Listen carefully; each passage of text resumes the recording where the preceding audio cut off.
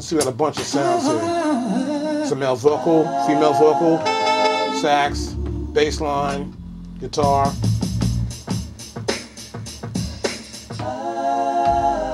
I'm just hitting the pads here so I get an idea what I want to use here in this actual.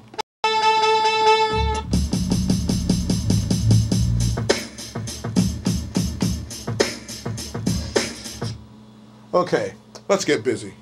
Okay, what's up? It's me, Doc again. How you doing? Thanks again for purchasing another one of our DVDs. This DVD is about the art of sampling. We're going to talk about how to chop the sample up, tune it, put it in the zones, cut the zones up, chop those zones up, put them into programs where there's sounds all over the machine, how to pitch change, how to also tune a sample, what time compression really does, how to pitch shift a sample, merging samples together to make your own new sample, and adding effects to samples. These are important things that we've been doing that you've been hearing on the radio, and you want to know how to do it. Well, here, I'm going to teach you how to do it. Here it is.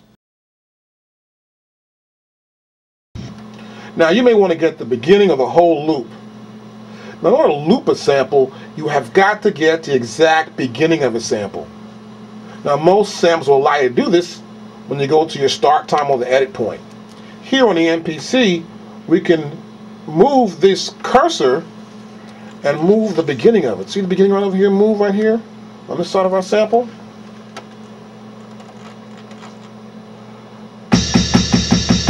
Now I'm hitting the pad, triggering the sample.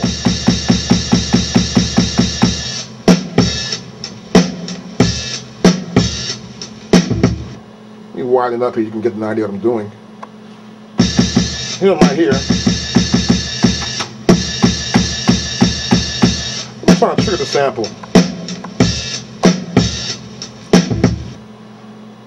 Now, that's the beginning that I might want to use. I just want one bar. 1, 2, 3, 4. This is boop, boop, boop, boop, boop. I know I want to go right to about here. So next, I'll move my cursor to the end point and move everything back right to where I want my sample to be at.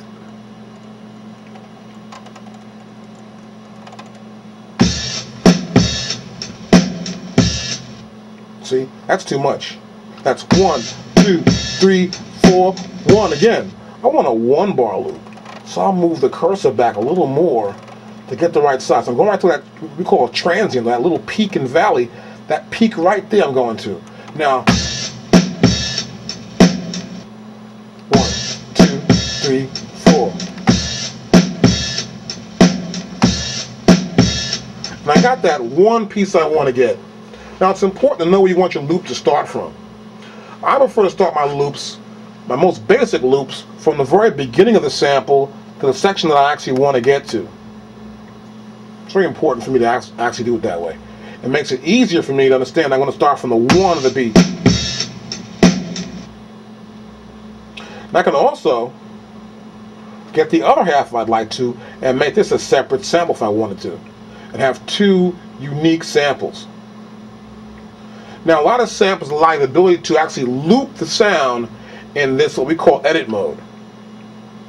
Now, on this machine, we can press loop and turn loop on or off. I can turn it on here in this case. I want to probably take this to the very end. I'll punch a number 0, and I'll have this section here going. I'll hold the button down,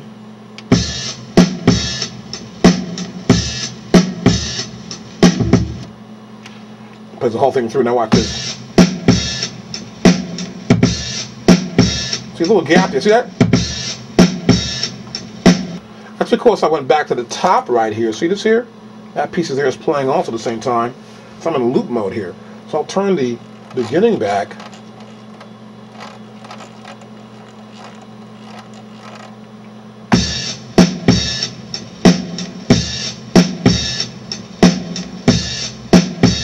A little bit more. something else. I want to go back further and get the beginning. Now, a lot of samples allow you to see even better. The best thing to do is get a window open, and you can see the actual waveform. See this here? I can see the waveform itself up closer now. I can zoom in or zoom out. It's important for you to see what sample piece you want to get when looking at a sample. Now, a lot of times cats will chop up records and they want to get a kick or a snare from a record or something like that. And what a lot of samplers do, they allow you to have this zoom feature so you can pick the exact piece you want to get from the sample. Now, in this case, I just want to get that bump on the beginning of that bass drum, which is right there. Now I'll close the window. Now, a lot of samples also you can actually move your cursor view. As you can see here, I'm in the 2. I'm going to go to the end. The end right there. And I go to open my window, and here we can see the end of the sample. See that? That says the end, and this is the fine look at it. I can go zoom in closer, and now I see what the problem is. I want to go closer to the very end of the sample, right here where it's at, right on that piece right there.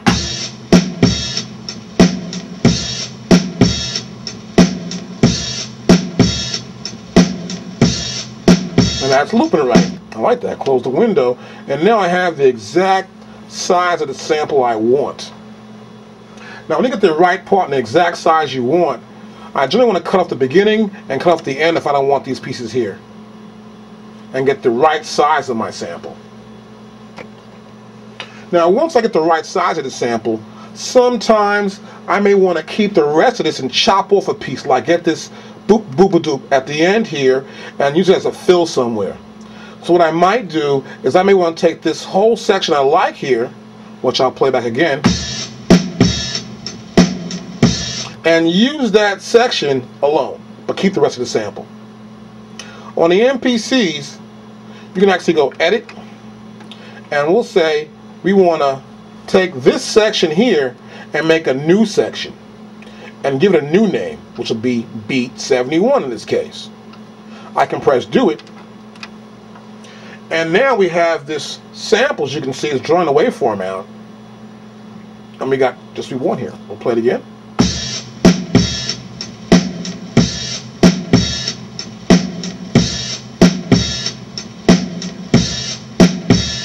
And we've got this exact sample. I've got it here on loop mode, as you can see, but that's what I want. I took that sample from the original sample, which is beat 70. As you can see here, here's beat 70. I still have this entire sample intact. So now I can use this section, or make a copy of this section, or make a copy of this little loop piece here and insert it where I want to insert it. It's what we call chopping the beat up. If you want to chop a beat up, that's how we would chop the beat up. We'd find sections we want to get out of this beat.